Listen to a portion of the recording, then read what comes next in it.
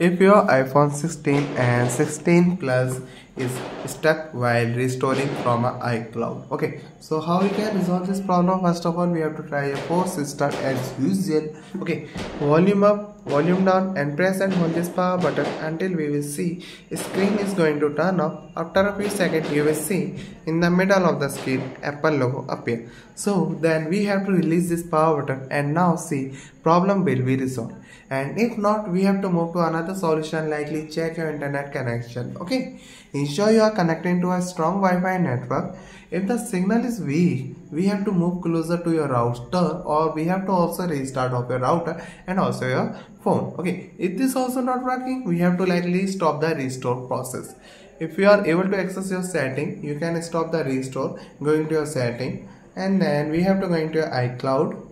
So tap on your name in Apple account, there is iCloud, and here we have to likely find stop restoring files. If you have to find, this option is here in iCloud backup. Okay, so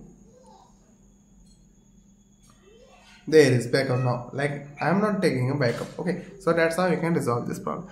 And if this also not work, we have to restore from iCloud again. After resetting your device, try restoring your iCloud again. Open your likely app and data screen. Here is. So now we have to likely screen during setup, select restore from our iCloud backup and follow the prompt to resolve this problem. And if this also not working, we have to update your device software, because sometimes outdated software can also interference with your this stuck being. Okay, so simply we have to go into general, and now we have to go into software update. And here we have to see if an update is available, because we have to keep an eye. Apple have launched many updates for your problem with ongoing with your iPhone problem, likely fixes of these bugs. Okay, so that's how you can resolve this problem. And if this also not work, we have to use a third-party software like TanoShare and also Dr. Phone.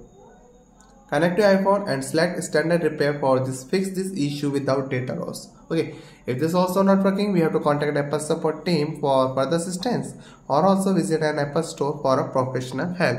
So thank you.